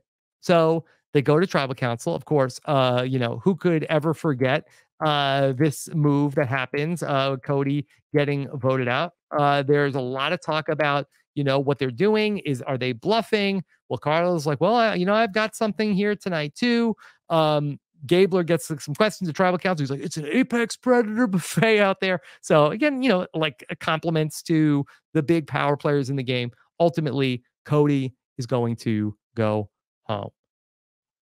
The finale of Survivor 43. Okay. Snap some necks and cash some checks. Day 24. Everybody gets a little bit of a spotlight in the opening. Gabler says in the opening, he's like, we're in the final stage. It's day 24. I don't have that much left in the tank because I got to find more, because I think I've got a strong chance of winning if I can get to the final three. I'm the guy hiding in plain sight. I am the assassin. One by one, my opponents are falling, and I'm continuing to move forward. No one is looking at me yet, but there are no breaks in Survivor 43. I've got to pull it together. All right. They go to this new camp. They get the tree mail. They get a clue. Gabler is not in the mix in the word puzzle. Ultimately, Owen gets it first. Carla beats him to it. Carla gets the advantage. Owen wins the final five immunity. They come back to camp. Owen and Cassidy are off having a reward. Gabler is, he's really back to, I've talked about a little bit like Gabler's highs and lows from the energy level perspective. I think he really thought Owen was going to take him to the dinner reward that Owen won. He was disappointed. He really thought Owen was going to take him. Ultimately, he doesn't. He's just like eating a coconut. And so he jumps into a conversation that Jesse and Carla are having. Jesse is talking about voting out Cassidy. Gabler, he's no bueno. He says, they want to vote out Cassidy right now, but I think I want to be sitting next to Cassidy and Owen for the final three. I think I've got a better story to tell than either of those two. So my goal is to take out Carla and Jesse. If that happens, then I think I've got a really good shot at the $1 million. Okay. Carla talks to Gabler. She's like, oh, we should vote Jesse out tonight. It's not going to come together. Ultimately, Jesse is going to have his idol. We have, lots of conversations about the threat levels. Carla is like talking about like, yeah, Jesse's a threat. Look what he did at this yesterday. And she's really like trying to get people to consider voting out Jesse. Maybe he has a fake idol. Carla is like saying, well, maybe we could, she's trying to get something going here at this spot. Goes out of the game fighting. Gabler doesn't really have anything to say at this tribal council. Jeff just asked him a question. He gives a pretty vague answer here. And ultimately, Carla goes out of the game. Final four. All right. We know Cassidy wins immunity. Back at camp, Cassidy has a decision to make. Oh, we see Owen really bummed out, but he's going to start to practice the fire making. Jesse's practicing the fire making. Jesse tells Cassidy, you should make the fire against me. Gabler, he is depleted. He tells us he's lost 20 to 25 pounds, but he says, I need Cassidy to help to put me in the fire. He says for the first time, he's going to donate the entire prize to charity. He's going to donate 100% of the prize to veterans in need. Cassidy has to make a decision of what she wants to do. Cassidy does not want to throw herself into the fire, nor should she have to. But she goes to the tribal council. And so that Jeff is getting into, all right, what did you say to Cassidy? And he goes to Gabler and he says to Gabler, what was your pitch? My pitch was, please let me make fire. And then Jeff said, wait, you want to do it? He's like, I want to get to the final three. I want to go to the final three in a blaze of glory. That's literally what I said. And then I worked on some coconuts and I'm ready to rock it out in one of these stations. I want to end my 25 days with an exclamation mark. And he will. He's going to break the record. I do think that the way that Gabler also took advantage of this opportunity, in a way, and it doesn't end up coming across effective for what Cassidy is trying to do. Cassidy wants to get Jesse out of the game. But she kind of is going to put Gabler into the fire making, and Gabler is able to frame it as I said, please put me into the fire. I wanted this opportunity. So Gabler is almost taking it and kind of stealing Cassidy's thunder of he's almost like the person who won immunity. He could have had a safe spot in the final three. He's taking off the necklace. He's giving it up. He's the one who's putting himself into the fire. I don't think that that's necessarily how you should vote for a player to win the game, but I do think that he sort of hijacks this move of a move that could be framed as Cassidy's move of, hey, I got Jesse out of the game. He's making it into his move of, I want the opportunity to die. I want to slay the dragon. Put me out there. And so it's not even that Carla is forcing him to do it. He's he wants to do it. And the jury is oh, okay. All right. Look, you go, Gabler. And he breaks the record, doesn't all-time fastest time. He has learned a few things from when he could not get the fire started on day one, from when Ellie had to talk to him about little sticks. He builds a great fire, wins day 26 breakfast. It's Gabler. It's Owen. It's Cassidy. Gabler talks about himself. He says, at 51 years old, I made the final three. I didn't get dragged along. I made fire. I suffered. I battled, and I've never received one vote, which is why tonight I hope that Jeff reads all the votes on their parchment. Again, amazing that Gabler is very close to a perfect game here in Survivor. That's really phenomenal that he doesn't get one. Again, had he not won that immunity, I do think he would have gotten votes during the merge. I just think that circumstances were, and again, I'll give him the credit too. But because he won that immunity challenge, he was not available to be voted for at the merge vote. And then that first vote after the merge vote, I think it completely changed the trajectory of his game. And he recognized he was in trouble, not to take anything away from him, but it is pretty wild. We get to see some people from the jury talking about, Gabler. Ryan says, he wasn't a flip-flopper, even though he voted around. Janine says he was an enigma. What was intentional and what wasn't? He's talked about kind of like a person like Coach, what was real, what wasn't real. And I think he's going to do a really good job at the final tribal council of being able to address those concerns. Cody just has nothing but praise for Gabler. I think Cody loved Gabler. He says he's 20 years older than everybody else, and he was able to integrate with a much younger cast. That's impressive. Hinge his game on relationships he's built. Gabler frames this as the battle of the champion, which is Cassidy, the underdog, which is Owen, and the outsider. I think people love an outsider in a three-party thing of hey, this is the stat. Are you gonna go for the status quo or me, the outsider? So yeah, I think he does a good job of positioning himself all the way through. Final tribal council. Okay. So just a couple of things here I want to get through. A couple of different questions and Gabler's answers to them. I'm not going to go through what Owen and Cassidy had to say. Again, this is Oops All Gabler. Noel asks, how would you differentiate your games from the others? And Gabler goes first. He says, thanks, Noel. So my game has been very much relationship-based and trust-based. Being somebody that can be counted on. That's how I was playing. And I'll tell you, I have been in an alliance with each and every one of you guys at this point. I was with the Coco crew. I was with the Baka boys. And then raise your hand if you were in the Ride or Die Alliance. But I was never seen because I was talking behind the scenes with all the different alliances. And I had multiple ways to get deeper in the game. Even when I was at 10, I had a couple different ways to get to 7. When I was at 7, I had a couple different ways to get to 5. When I was at 5, I had 2 ways to get to 3. So being in these different groups, it was very helpful. And guess what? 26 days, no one has written my name down, not once. I do want you to write my name down tonight. I'm going to give you more, tell you more reasons later, but I hope for now I answered your question. Thank you. And he's right. He did work with every single, James, the one vote he didn't get was the one person that you could say that he wasn't in the 7. He didn't have a thing going with Coco earlier on, but for the other 7 people on the jury, yeah, he did have an alliance going with everybody. Owen says at the final breakfast, Owen says something along the lines of like, hey, it's going to be up to us to figure out what they're looking for.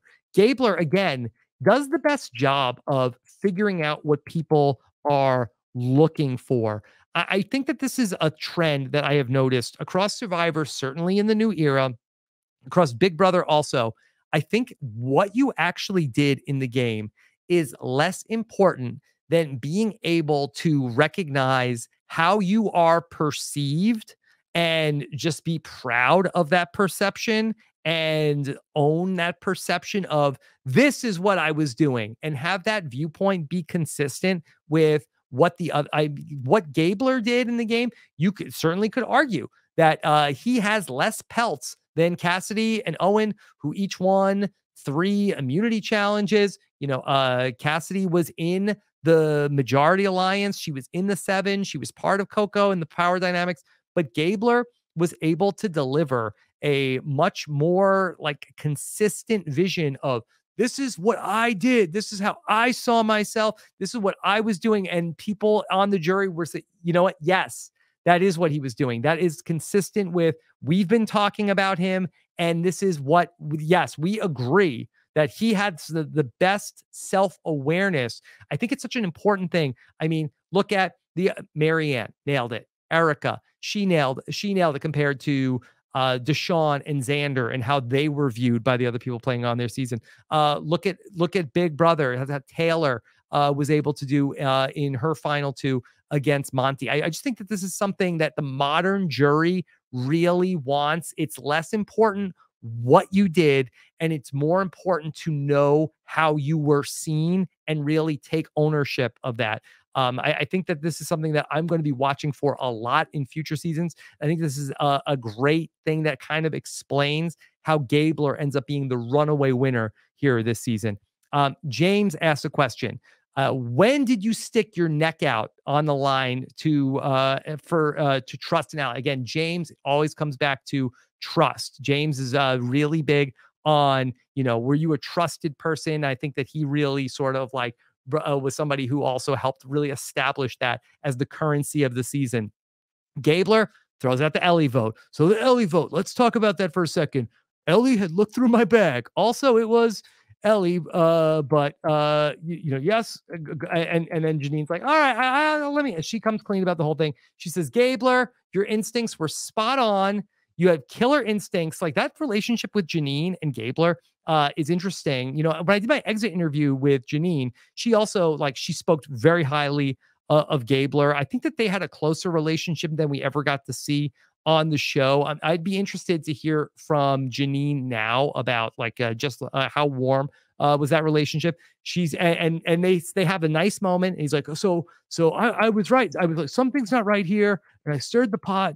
Me and Ellie, we had a very public argument in camp and we got her voted out. And then she flamed me in front of the whole jury here. She said, that's what you get for trusting Gabler. And I'm like, whoa, way too high profile here. Like an alligator, I need to go underwater and start playing a different game. And they're like, oh yeah, yeah, you know, that did happen. That was that was consistent with our view of, you know, big public blow up. And then Gabler was able to get back under the radar. It wasn't something that we talked about. Also, I think the split tribal council also then after that helped, where then, you know, that there was a lot of other things that happened. But you know, Gabler benefits from all those. Jesse asked a question about what was an example of how you used your social game to get ahead. Gabler says, so after the Ellie takeout, Allie Gabler had to go underwater, and they're laughing, and they're like I'm going back, like people are giving him like finger guns, like the jury, they're eating this up.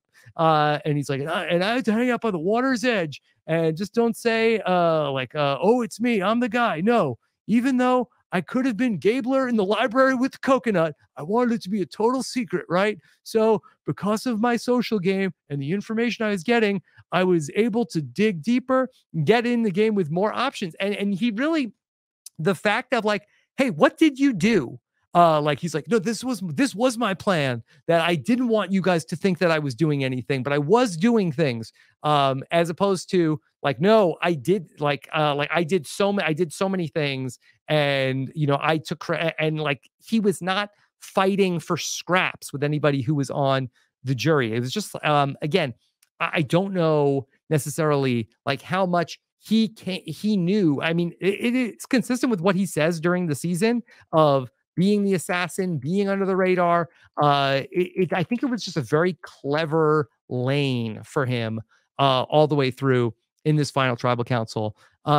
Jesse wants to know, how did you use your social game to get ahead? And he goes back to the Ellie thing again. He says, so after the Ellie takeout, Allie Gabler had to go under the one. I'm sorry, I read the one. Sorry, it's a long Gabler podcast. So there's some talk about core alliances. Gabler, he's naming out, I had an alliance with you. Sammy stops him. Hey, Gabler, when you flipped to go with Jesse and Cody, was your intention to go the rest of the way with these guys, or were you going to go back and forth? That's something that we'd all like to know. And Gabler says, I was in ride or die to ride or die, which, you know, it's I don't know if that's an intentional callback to, I threw Ellie's name out because I wanted to throw Ellie's name out. He's like, and you know, that's having trust and not being targeted. I mean, think back to day one to get all the way here and I didn't get a vote. I mean, it's lucky, but it's very impressive. And Cassidy, that she kind of like lays up like a softball for Gabler. She says, Gabler, do you think that you didn't get any votes because people didn't perceive you as a threat, or because you played it so well with all your different alliances? I think she probably, like, you know, again, this is like hard to nitpick a survivor who hasn't eaten in 26 days, but I think that you probably like wouldn't give like an A or B, where B is like kind of a flattering answer. Maybe you want to say along the lines of like, so Gabler, but like, do you like you, it was probably because you didn't get votes because people like weren't perceiving you as a threat because you didn't do anything, correct? You know, as opposed to, or because you were doing so well. He says, I think it was both. I think if I stayed up top, I wasn't going to last. Noelle, she vouches for Gabler. Jesse vouches for Gabler, talking about being the silent killers, and ultimately, that he's asked about the biggest mistake made in the game. Gabler talks about the first challenge, first couple of days. And Jesse's last question is, how did you persuade a vote? Gabler again throws out the Ellie vote. And Cassidy gets kind of cross-examined over the Ryan vote, and Gabler like kind of piles on. He's like, no, I mean, you were part of that. And then the rest of the jury does the work. And finally, it is time to vote. Carla, the one vote we get to see for Gabler, she says the only person that we get to see in the show proper about why they ultimately voted for Gabler. She said, because you took the most risks, you owned up to your game, you made great moves, you're honest in a game full of lies. I appreciate it. And ultimately, I think that's what people saw in Gabler. I mean, he was somebody who came away from the game as somebody who was trusted, somebody who had no blood on their hands, somebody with a big heart who is a caretaker to many of the players, made great bonds, is a family man. And I think that gave them like straight answers and never came across as shady at any point to any of them. And they all felt like, hey, we all had working relationships with Gabler. He kind of knew like when each of us were going to go home. He voted in the majority most of the time. He didn't get voted for at all the entire game. He won a challenge. He made the fire faster than anybody ever did. Sure. Let's give him the vote. Does he beat Jesse? I don't think so. Does he beat Carla? I don't think so. But against Owen and Cassidy, who were not able to deliver to the jury exactly what the jury wanted to hear, it was a good draw for him. And I think he knew that. And so, look, we said, how the hell did Gabler win this thing? What happened? This was so much fun. I hope you enjoyed this as much as I did. This was really cool for me to go back and find all of the clues. Maybe you agree with all of this. Maybe you have a whole different like perspective on Gabler. I know that I did. Again, my mission here is not to say that Gabler is one of the all-time great Survivor players. I don't think he is. I just think that he had a really interesting plan that I feel like he executed on in a very in a very regimented way in terms of like what he wanted to do, especially in the second half of the game. And I do think that the way that Gabler won might tell us more about where we are in Survivor in the modern era than we might have expected on finale night. So I hope you enjoyed this look back at my Oops All Gabler version of Survivor 43. If this is the type of content that you enjoy, I suggest come on over and become a patron of Rob Has a Podcast. Of course, help support content like this. And then, of course, become a part of what I like to believe is the greatest reality TV community in the world. People from all over the planet who love Survivor, Big Brother, all of these shows that we get to cover, come talk about it in fun ways. I'm doing all sorts of interactive shows with our patrons in the off season. And of course, the Survivor Academy, everything that we have to do during the Survivor season, our patron podcast feed, and more. That's all waiting for you at robhasawebsite.com/patron. Thank you so much for joining us for this look back. I hope to be bringing you some exit press soon, some longer interviews with the Survivor 43 contestants. If you haven't done so yet, make sure you subscribe to Rob Has a Podcast. For a podcast, go to robhasawebsite.com/subscribe, or on YouTube, hit that subscribe button to get everything we're doing on Survivor. Take care, everybody. Have a good one. Bye.